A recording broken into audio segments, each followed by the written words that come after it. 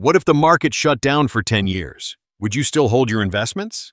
That's the question NVIDIA's CEO, Jensen Huang, dropped like a bombshell at CES 2025. His shocking statement about tech stocks and the timeline for quantum computing sent shockwaves through the industry, triggering a massive sell-off. Stocks like IonQ and Quantum Computing Inc. plummeted by nearly 40% at the time. But here's the twist. Not everyone agrees with Huang. Some experts are calling this a golden opportunity to buy the dip. D-Wave's CEO claims their quantum tech is already being used by giants like MasterCard today. So, is this the end for quantum computing stocks, or the beginning of a massive comeback? In this video, we reveal the top 3 quantum stocks that could outshine even NVIDIA in the long run. The first stock is a hidden gem discussed in our last video with groundbreaking tech, while stock number 3 is a game changer you cannot afford to miss. Whether you're a seasoned investor or just starting, these picks could be your ticket to the next big tech revolution.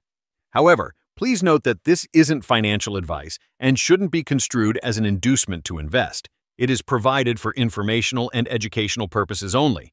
Please remember to like, share, and subscribe. The future is closer than you think, and it starts right here. Let's start with QBTS.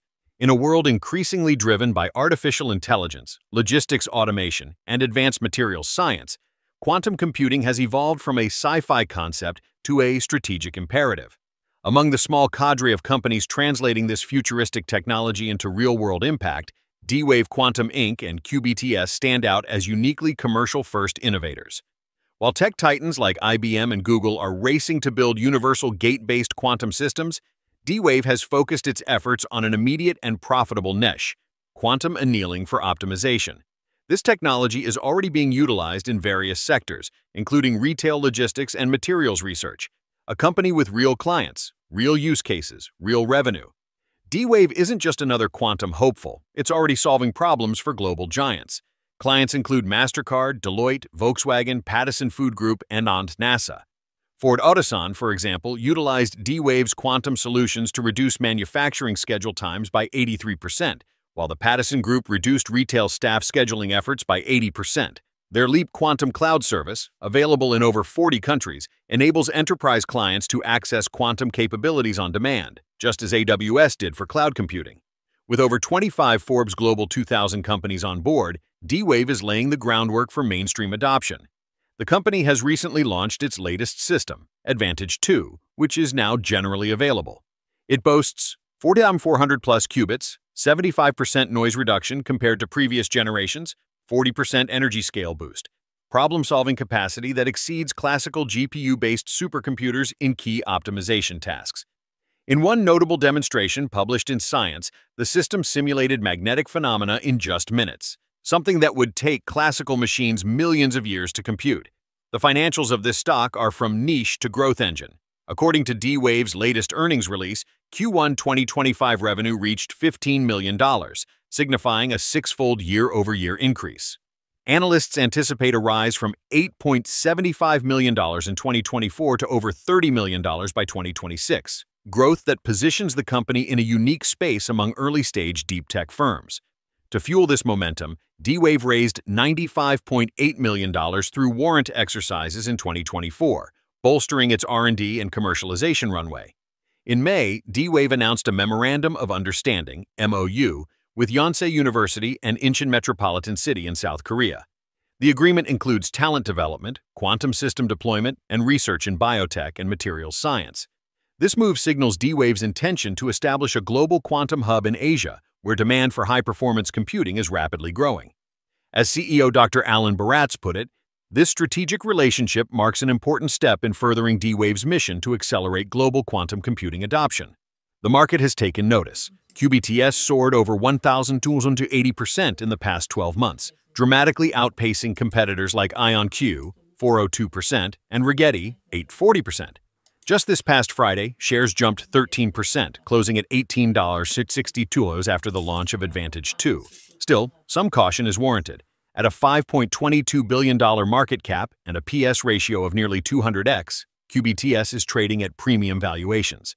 The average analyst price target of $13 suggests a potential pullback, though this doesn't account for upside from global expansion or deeper enterprise adoption. Quantum computing, according to NVIDIA CEO Jensen Huang, is at an inflection point. The global market is expected to surpass $125 billion by 2035, and companies like D-Wave are positioning themselves at the forefront of this growth.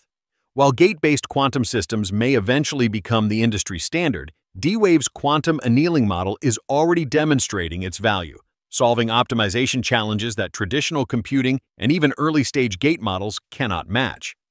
I see this tech stock as a calculated risk with asymmetric upside.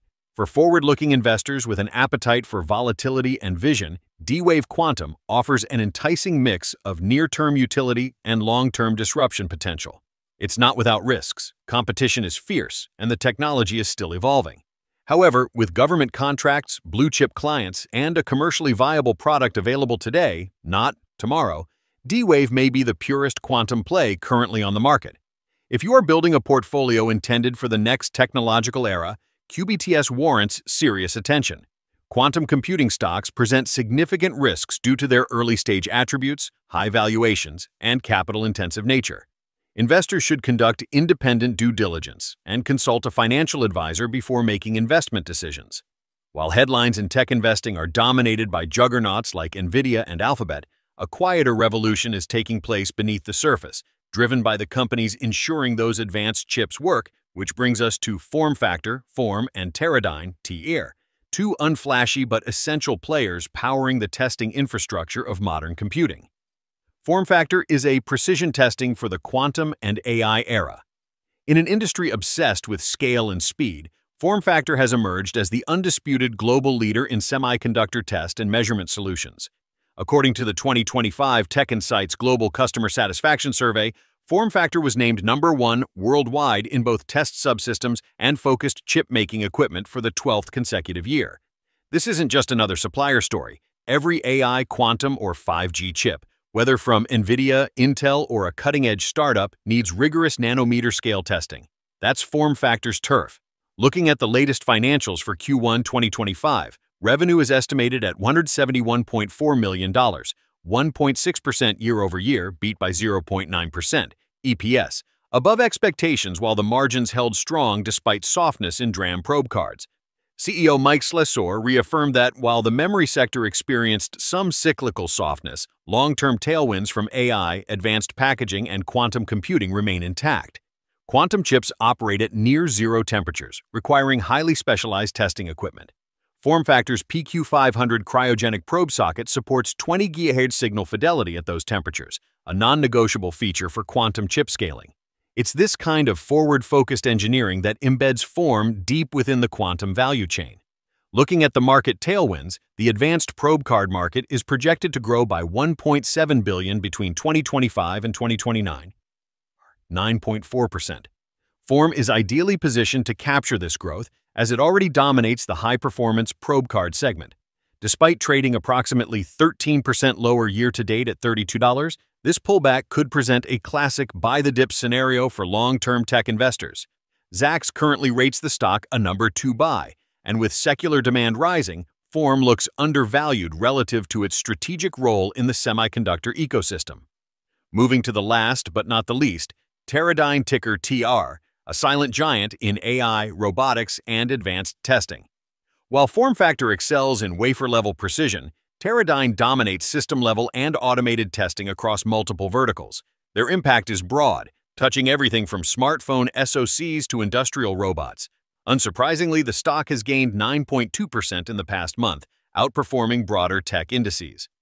Q1 2025 earnings snapshot: revenue $686 million, 14% year-over-year. EPS 0.75, 47.1% year-over-year. Gross margin 60.6%. Both top and bottom line figures beat Wall Street expectations. Who do they serve?